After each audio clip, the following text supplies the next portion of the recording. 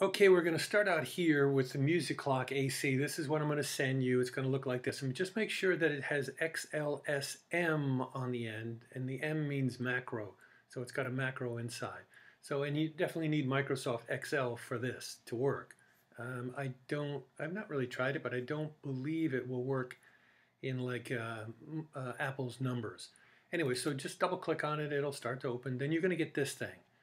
And if you disable the macros, it's not going to work. I mean, you can see everything, but it won't work. Um, and I guess if you know a lot about macros or Excel, you could disable it, look at the macro, see that it's fine. There's nothing, nothing bad about it, and go from there. And then enable it the next time. Anyway, if you hit enable, you're going to come up to this. This was the hot clock that you saw in the lesson, and Power Gold 1990s, the 90s, the 2000s, the 70s, and so on and so forth. Over here, down here actually is the important part. I would not change either of these names. I wouldn't change labels, and I would not change workout. Don't touch these, okay?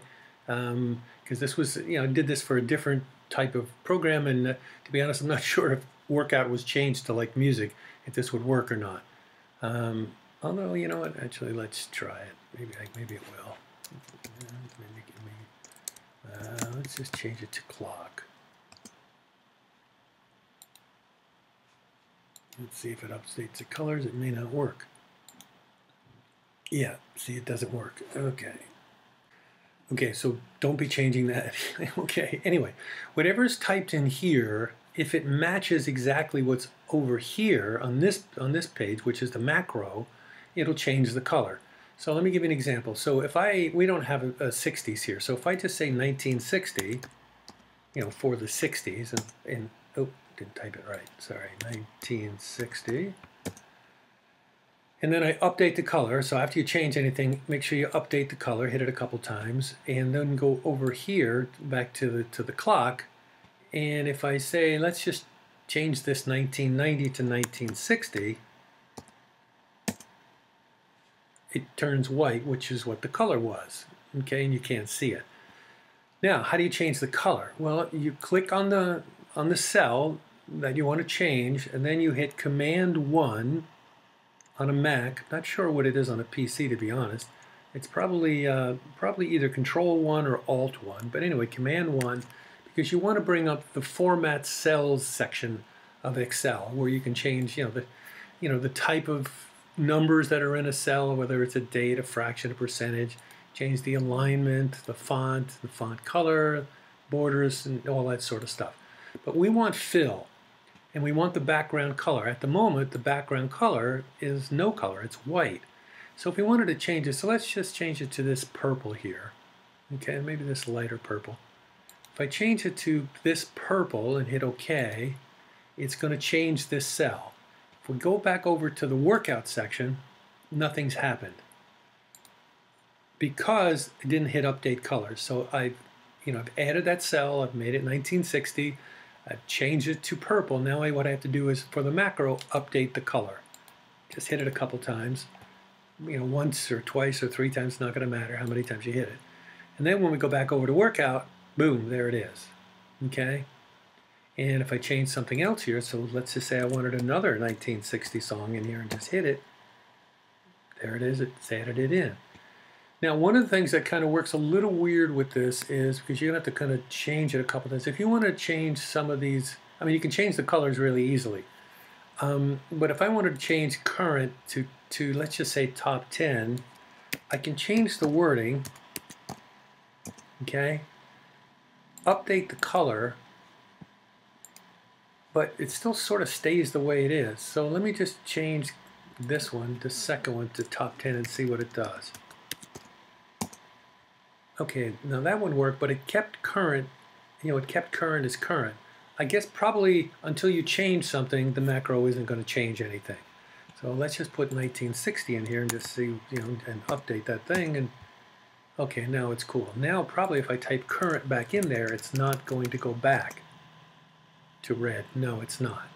Okay, so just sort of bear that in mind, that if you change a name of something, it isn't necessarily going to erase whatever the old color was on the clock.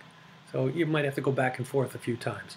But that's pretty much it. If you happen to be in this instance, here, let me show you this for a second. If you happen to be in this instance, okay, if you look at this, I have a light background and black lettering, but here's a black background with a white lettering. You also change that in the same place. So I'll show you what I mean. If I want to change commercials, the typing, again, it's Command 1, and instead of fill, you just go to font.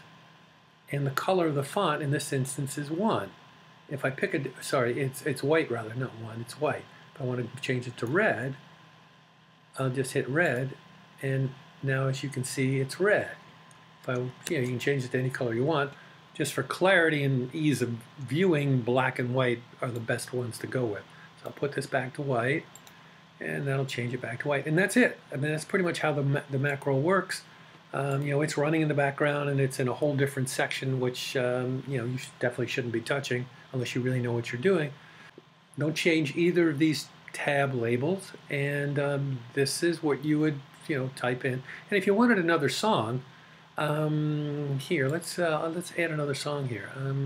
Let's add a song. Oh, by the way, these are the minutes of the songs. I just put that in to try to get it to add up to 60. Okay, I got pretty close. But if I say say I had a 3-minute song here, and I took 2 minutes off of this song, so we're still right back at 59. But it's looking for one more song now, okay? Because it's got a blank hole. Because there's 3 minutes, but there's nothing, put there to it. So let's just put a power goal in. All right? If you hit power goal, boom, there it is. So you can make this longer or shorter. If you wanted to have 11 songs, you just knock out a few, and make sure that the timing corresponds to whatever you want. Maybe, probably 58.5 minutes is probably a better way to go, because that's about how much the talking would be by the jocks to fill it up. But I think you'll get the idea. Once you start to play with this, you'll get the idea. Again, just don't change either of these labels, and know that if you change the wording here or add wording, like let's just say you wanted to say, hey, let's just put dog here, and make it some color, Command 1 again. Let's make it this color. It's weird teal. Okay? Make sure you update the color. So change the word, change the background color, update the colors a couple times, hit it a couple times, go back to the workout, and then add in, what did I just say, dog? Boom. And there it is. Okay? So that's how this works. And any problems with it, give me an email, let me know.